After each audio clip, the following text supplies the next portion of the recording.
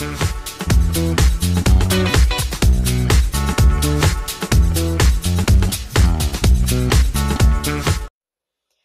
guys, it's me, Vacuum Smith here, and today I have a video on, this video is going to be about Bissell PowerForce versus Bissell PowerLifter bag pet. So, let's just jump right in. Number one, we'll start off with the useless minimalistics. So, on the Bissell PowerForce, you can see that the, protrudes out a little bit. That's normal. But this one, it also protrudes out. But it protrudes out less. It's kind of odd. And also another thing is that the materials are backwards. What I mean backwards is that this is smooth and this is gritty. On the PowerLifter, this is gritty and that's smooth. Very odd that it's flip-flopped. Another thing is that the PowerForce has this, almost like a cup, and then you got this chunk right here, which just doesn't exist on the PowerLifter.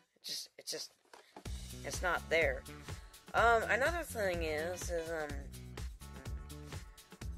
here, on the back door, this one actually has this crease here, and this crease here, and then this crease here, and this one here.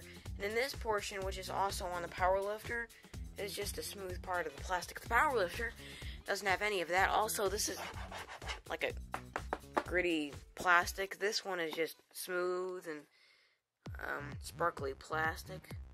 And then it's got these very nice looking plastic things there, but there aren't actually part of this. They're clipped on the back. More sparkles. This is just a blue, a matte blue. I guess that's what the color is.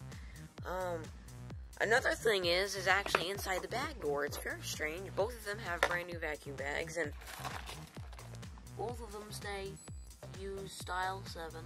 Both of them have these instructions. But what's odd is that the Bissell PowerForce has these support things. Now it makes sense so it doesn't suck in.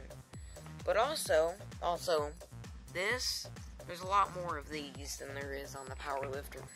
PowerLifter is missing these. See, there's none. I don't know why they're not there. It doesn't appear to need them. It never seems to suck this in very much.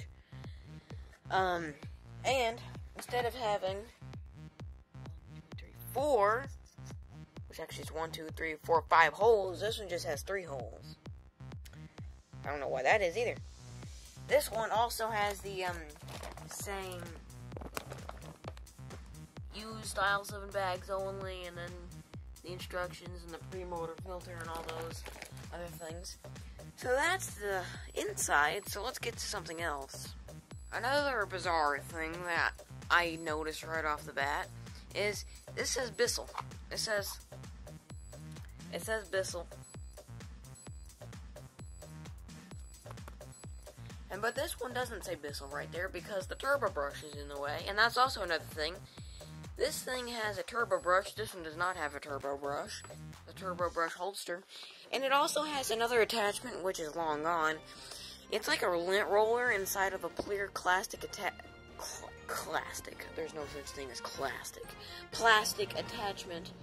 And it's just a lint roller. It moves back and forth, and you kind of slide it around. It's supposed to lint up pet hair or whatever. I never used it, and actually I broke it, and now I lost it. This one has this nice clear piece, which has gotten nasty over the years. I say years. I've had this vacuum for 2 years. I don't know.